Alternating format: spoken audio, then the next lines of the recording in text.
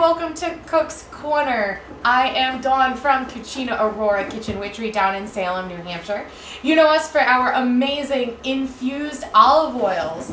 And today I'm going to be making you the easiest pork tenderloin. It's a recipe right out of my brand new cookbook, A Kitchen Witch's Guide to Love and Romance. So this is super easy. You can make it on a weeknight if you have the pork tenderloin. You can make it for Valentine's Day, you can make it for a special occasion, you can make a lot, you can make a little. It's really, really simple.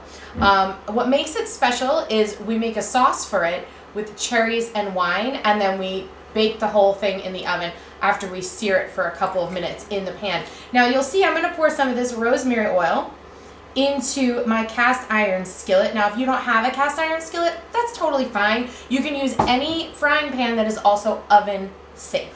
This has been rubbed with a spice mix that is in the cookbook. It's really just a combination of paprika, a little salt and pepper, and we're just gonna sear these little tenderloins just to give them a nice little crust on the outside.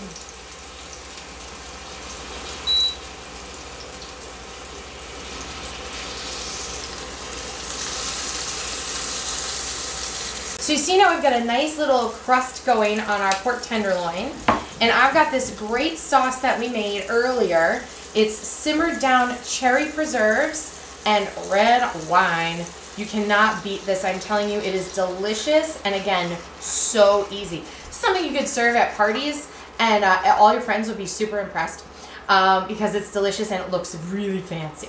Okay, so you want to only use about half of the cherry sauce in your pan. Look at that. We're gonna put in some fresh thyme so you don't run out of time.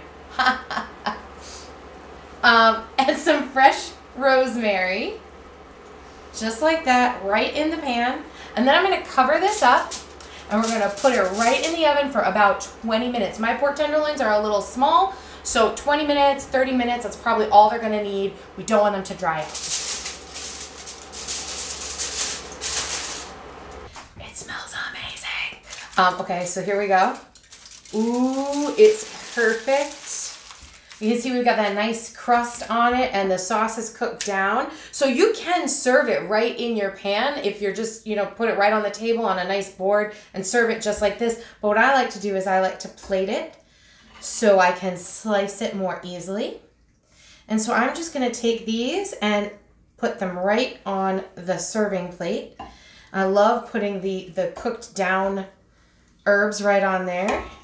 Some of those pan drippings. And we're gonna add a little bit of the leftover cherry sauce that we had made earlier. So just drizzling that right on top. A little fresh herb for garnish because it makes a beautiful presentation.